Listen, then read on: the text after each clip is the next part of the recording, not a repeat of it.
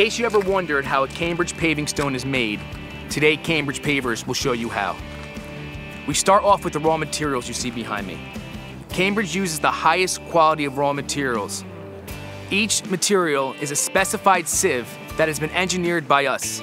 Every one of our raw materials, sand and stone, is approved by New York State Department of Transportation, which has the highest test criteria in the United States and Canada. Cambridge doesn't take any shortcuts when manufacturing their product. Our mix design stays constant from paver to paver all day long.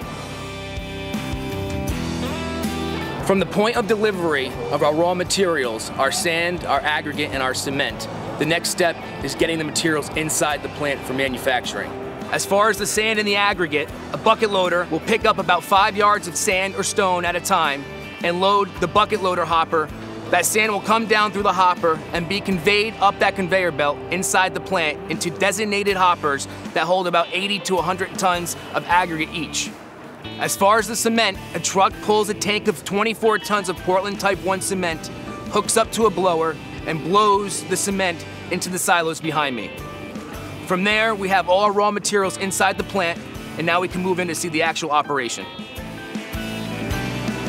We're now inside the Cambridge manufacturing plant, specifically the batching side of the plant.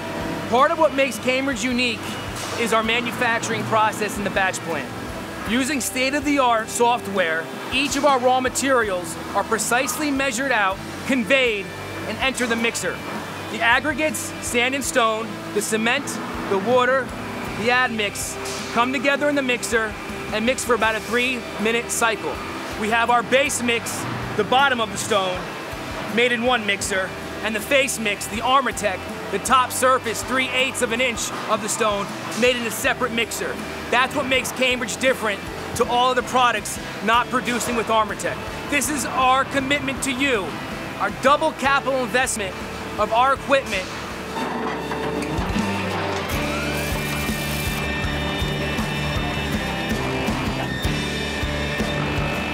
Now that we've just seen the batching and mixing process of Cambridge's plant, it's time to show you how we make a paver.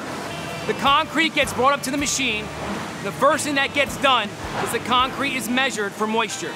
That's where we check to make sure the water-cement ratio is perfect. Once that's established, the machine will be turned on. The process you will see is how a Cambridge paving stone with Armortech will be made. When the machine turns on, you're going to see the base feed box come over the mold and fill the mold with concrete. Then the head of the machine will come down and make room for the face mix, the Armortech. The face feed box will come out over the mold, fill it up, and then the tamp head will come down for final compression, which is about 3 seconds. The layer then will come out of the machine, be checked for weight, density, and also be checked for height, both manually and by a laser. The product will then enter a rack, which it will stay and cure for 24 hours. Every stone is checked by 2 sets of eyes and 2 sets of hands to ensure the highest quality paver gets to you, the customer. After each layer is checked and any stone's imperfections is thrown away, the layers move down the conveyor line.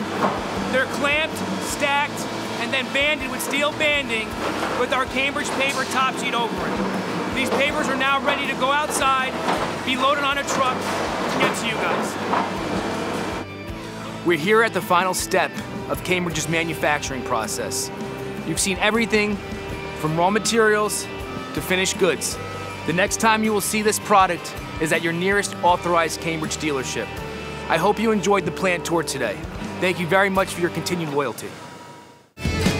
Cambridge Pavingstones with Armortech.